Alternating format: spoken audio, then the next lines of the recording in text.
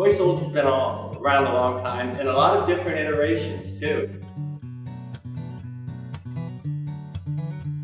We were contacted about 2 years ago by a Marcy Covey. She said her father, Jim Markham, was a toy soldier painter.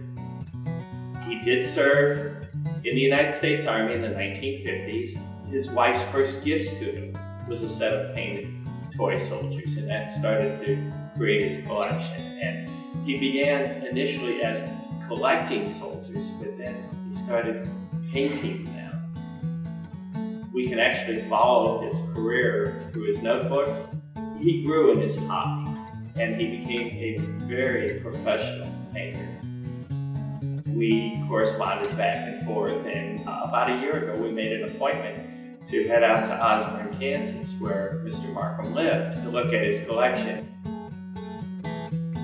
I think it's an understatement to say we were blown away with the size and magnitude of his collection. And we were really, really fortunate to be able to accept that here in the museum.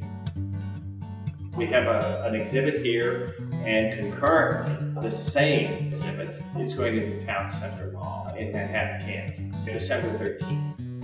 So it'll be just in time for the Christmas shop.